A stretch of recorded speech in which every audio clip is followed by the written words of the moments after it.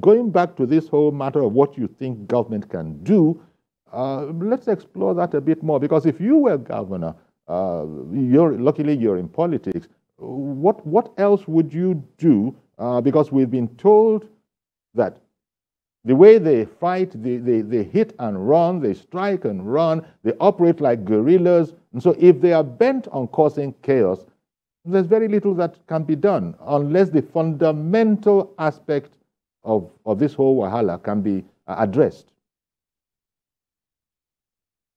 Absolutely, Yori. The government of Kaduna State woke up maybe late in the day.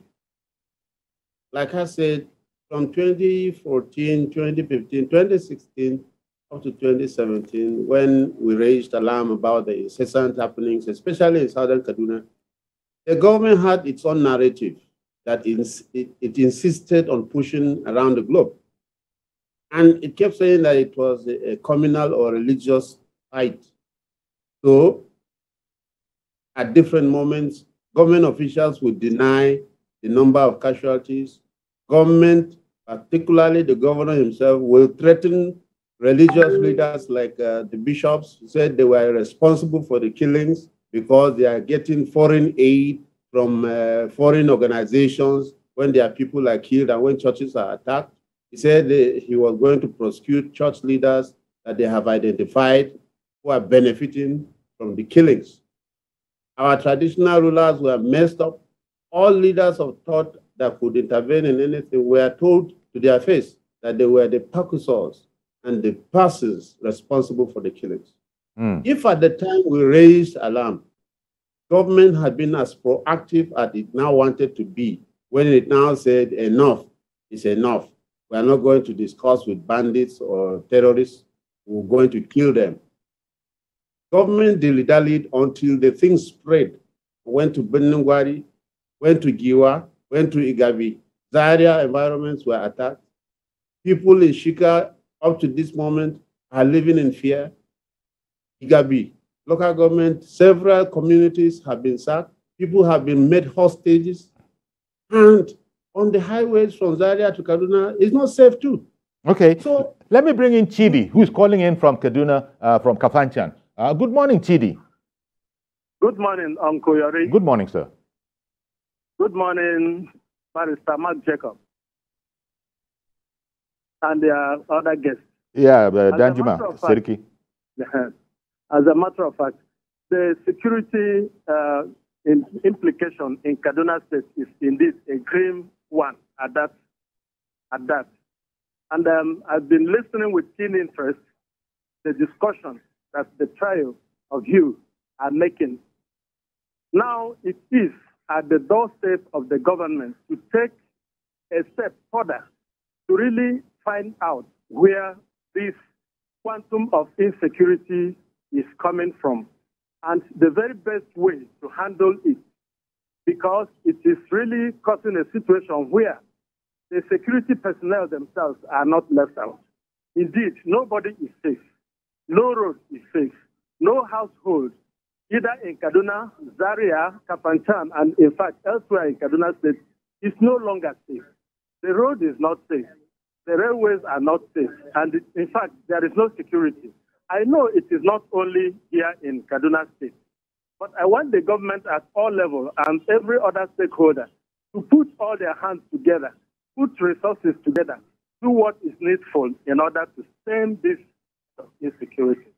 Thank you very much, and God bless Nigeria. Thank you very much, Chidi, for calling in. Just to say here, like yesterday, we cut away from the program, had to go for a live event in Port Harcourt.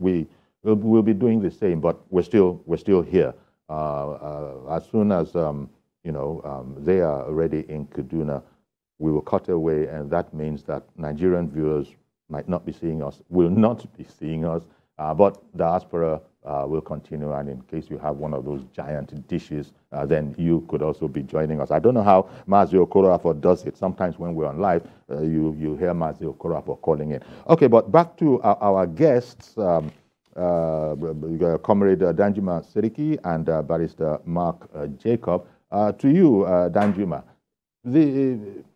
it's not a hopeless situation. I imagine. No, that otherwise we can't be hopeless. But I've heard that you are critical. In fact, you are critical. Both of you are critical of the efforts and indeed the attitude, indeed, dare I say it, the sincerity of government. Now, that's a heavy charge, Danjuma.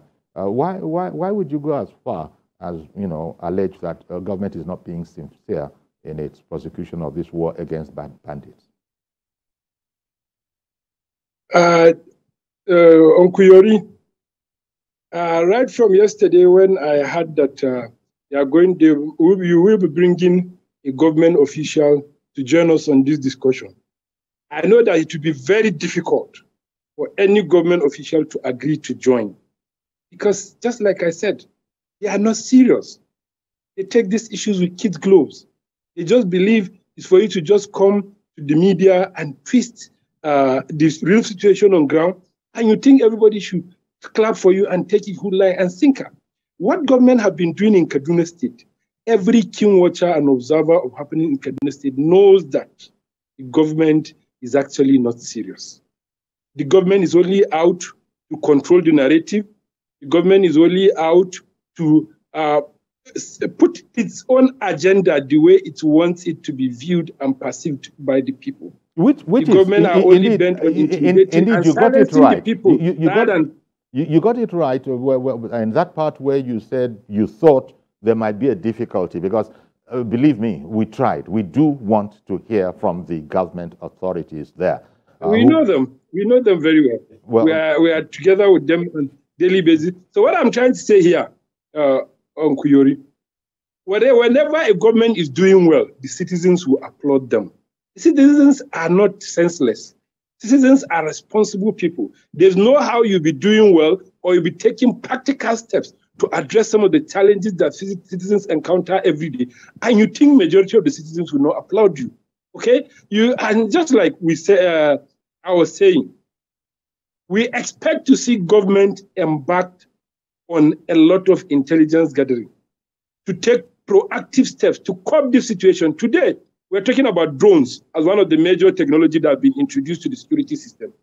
In Kaduna State here, the purchase of drone and usage of drone are mere propaganda. They have installed this drone in some places in the city center. But for once, we have never seen what that drone installation procurement have ever achieved.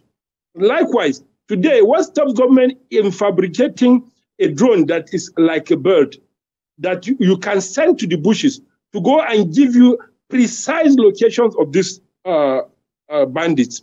You go around, surround them, kill those you can kill, arrest those you can arrest, and nip this thing in the bud. I hear you, sir. Every day,